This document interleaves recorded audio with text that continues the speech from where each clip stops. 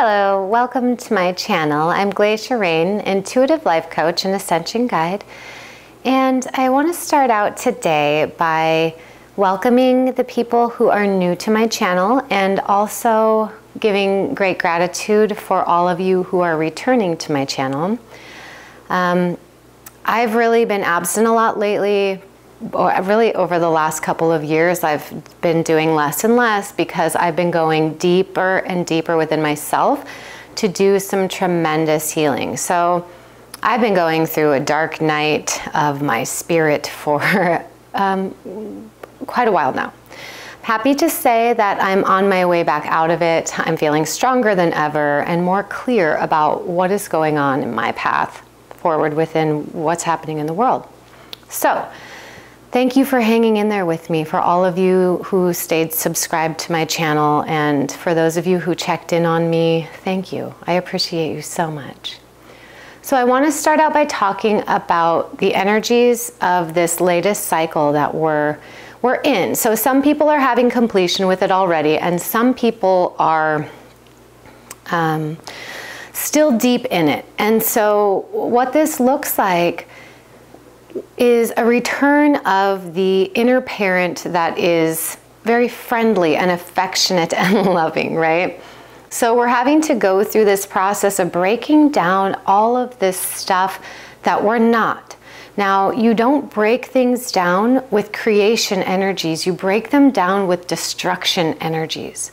So many of you have been feeling very destructive at times, right? And often we'll turn that destructive energy on ourselves or we'll project it out, right? So in an unhealthy way, I mean.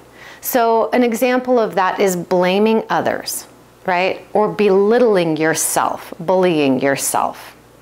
Okay, that's how you're like turning on yourself or turning on others. So as we've had to face some pretty big fears, we've been going through, I like to call it trial by fire, because everything got burnt off through the illumination of it. So when we bring light in, we have this illumination that was not present before, right? And then we can look at what's there. And we've been doing this step after step after step. This isn't all at once. It's that we happen to be at a completion phase for many. When you're in a completion phase, life gets more and more difficult. The challenges feel bigger. You feel more confused about what to do often. And this is part of the breakdown. So if you're breaking something down, you're in a destructive energy and it doesn't usually feel good, okay? The thing to know is that this is temporary. This will pass. It's not forever. It's just a process and a procedure that we go through in order to take the next step. So when we're looking within, it's important to know that if you have the feeling, there's something within you that is connected to that feeling regarding whatever you're observing, right? So often our subconscious mind gives us information immediately in the form of a feeling, not in linear words, right? So not in sentences. And so often we don't understand the reaction that we're having. We just know if we feel good or if we feel bad, or we like the feeling or we dislike the feeling. So when we dislike a feeling, many of us start running from ourselves, running from the trauma, running from the fears, running from the negativity, running from the meanings and stories we've applied about things, right? But now we have to stop and face all of that. So as many of us are facing our fears, we feel extremely vulnerable. We're going back into our childhoods and clearing the trauma at that level because we're going to the foundational levels to have completions. When you're in childhood trauma, you can get into black and white thinking. Okay, think about children. They don't have the big gray area that experience lends us. So we tend to go into this space where we feel threatened and vulnerable. We feel like we're babies or children. We can feel helpless and hopeless. And we can feel very confused. Now, we're going through this to have the completion and integration of the inner child. So when you bring the masculine and feminine into balance, that's when it's time to nurture the inner child. And many of us are having completions with the masculine and feminine inner union, which is the different levels of mind, right? We're having that marriage within us, and then we are moving to heal the child. So in this process, a lot of things will come up to the surface, and it'll be back to back to back to back things, or can be, it doesn't have to be, it can be. And it can feel like it's not going to end.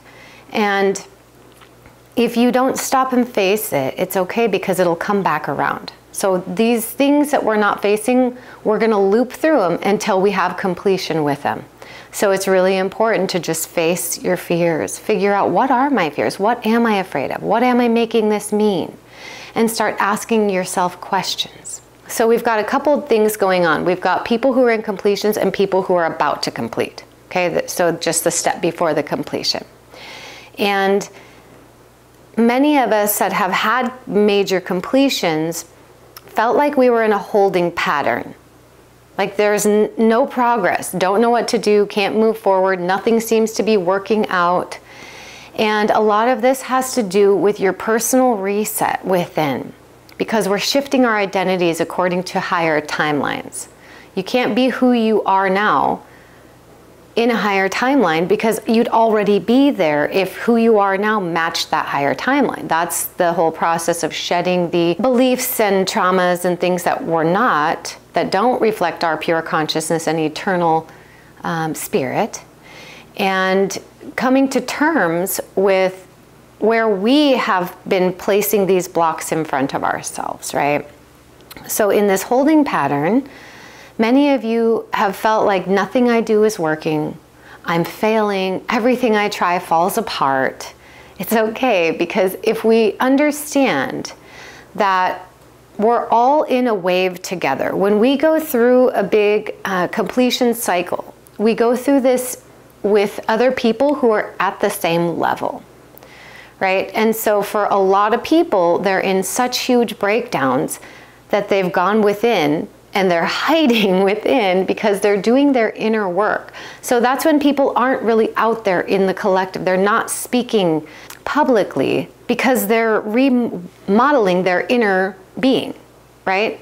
So many of you have been in this process for a couple of years. It's not a quick process, but it is a necessary one.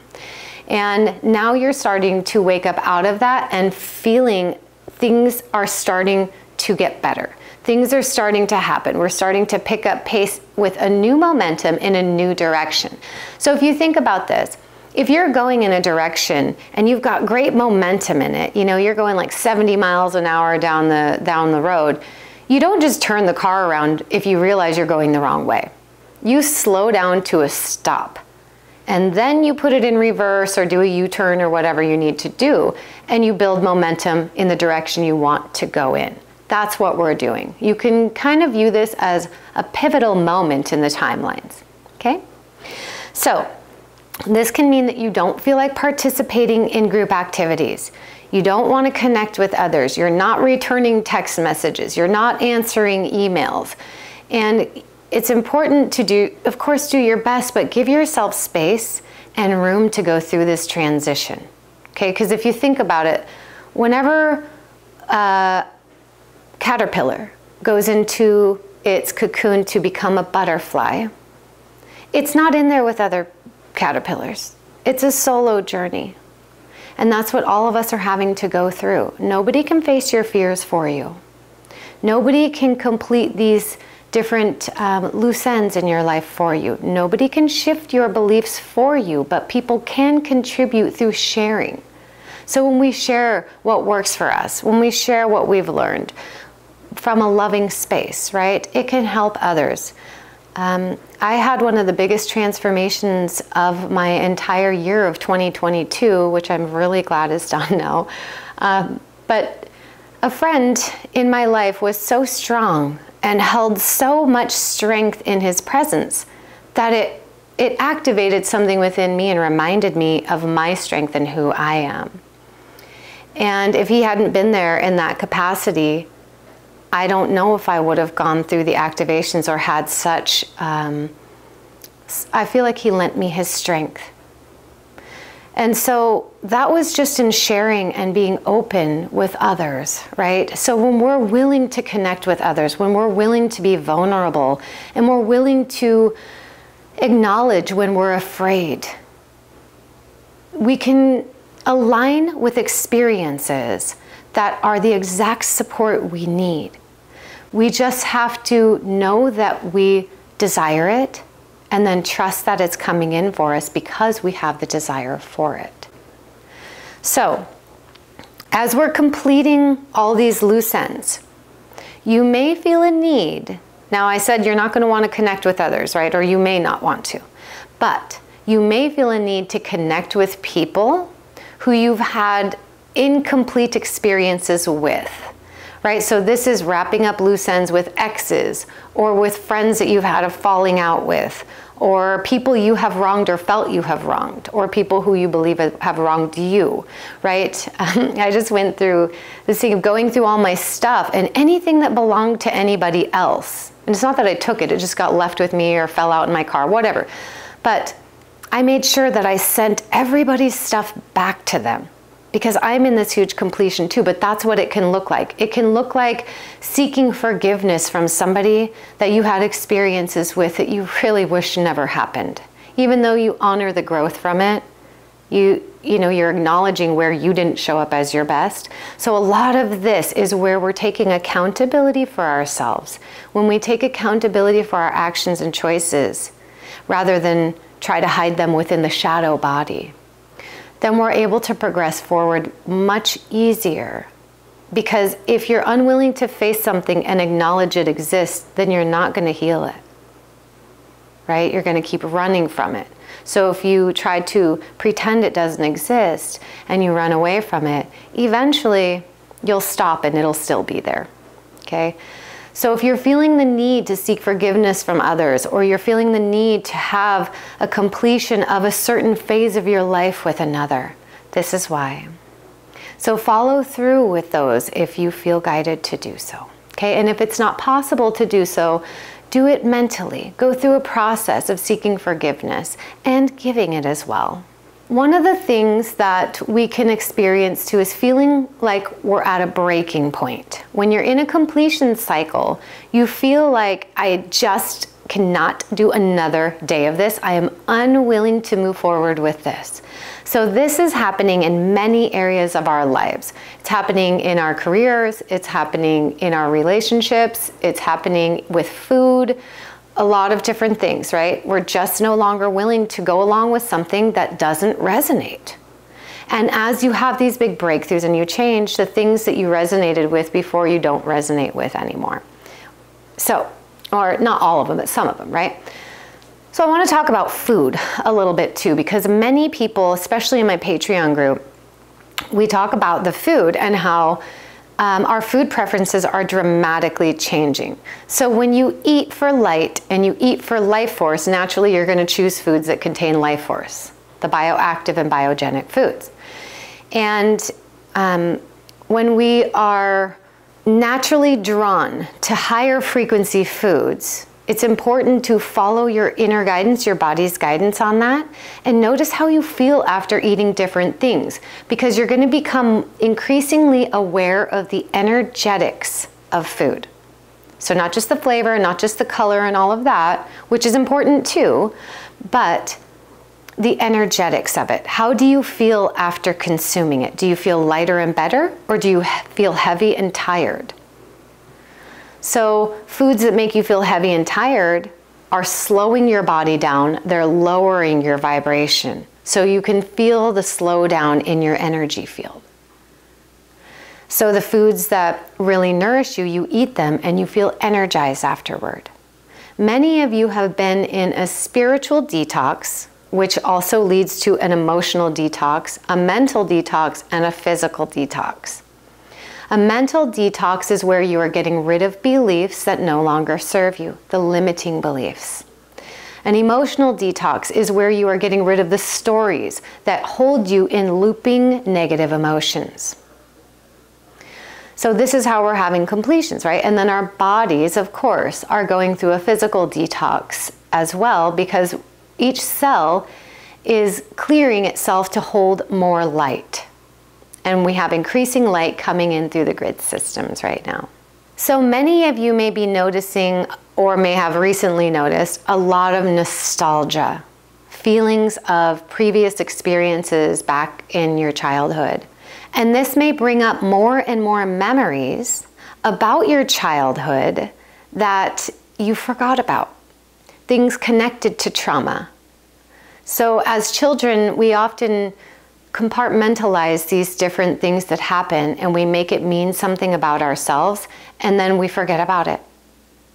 And often children who haven't even developed language but are experiencing trauma don't know how to process that, and it's locked in until the adult self goes back in and does the inner child work, or does some other form of like somatic release or something like that. So when we clear these childhood traumas, we will start to encounter memories from other incarnations. So you can have ancient memories start to show up. One of them that I had recently, it was truly amazing. I was standing in a building that was on top of one of the huge trees from many, many years ago. The entire building was on a tree that had been cut down, but it was so large that you could see the rings on the floor. It was amazing. So a lot of these ancient memories are going to start coming back in because we're reassembling our multidimensional spirit body, right? Our light body. And this can bring in ancient trauma as well. So some of the stuff that you feel isn't connected to this level of reality. It's connected to higher levels of reality. And those of you who feel you're here on a mission to make a difference in the world, a lot of you have those memories from higher realities that are coming online now. Okay? So one of the big things that we need to look out for is distortions within our field and distortions within other people's fields, and knowing the difference if it's yours or if it's theirs. Okay? So as you increase in unity consciousness, you will start to feel people, you'll feel their bodies, and you'll feel their feelings, their emotions. You'll hear their thoughts, or you'll just have clear cognizance around what they're thinking. You'll just suddenly know. It's not like you hear it word for word, you just have this knowing. And that's because we're becoming better and better at perceiving the data encoded in light. That's a multi-dimensional trait. Okay? So, my friends, please join me on Patreon if you'd like to get into the simulation level of what's going on and other topics that we discuss over there. And if not, if this is where we part, thank you so much for being here. I will be back very soon. I've got my recording studio set up, and like I said at the beginning of this video, I have my life force back. I feel really good. I feel strong. And I'm ready to be here for you. So if you got anything out of this video, please give it a like and subscribe. And I'm not turning on comments because there's way too many people impersonating others right now, and I don't want anyone else to get sucked into any type of scam. I already lost my Instagram channel over that, right? So I have a new Instagram page, and every link that I have in the description will lead you to my actual pages. So don't follow it from anywhere else. I do everything through my own personal website, and I never do written readings. Okay, so you have to be on the phone with me or the computer with me to get a reading from me. It's not gonna be through some written thing. Okay, that's how the scammers are working. All right, thank you again for being here. I appreciate you, I love you. You are amazing. I see so much light in the collective. I went from hopeless to very optimistic when I started looking out at all of the work you're doing on yourselves. So thank you for doing that. You're amazing. Have a beautiful month, and I'll be back very soon. Much love, family.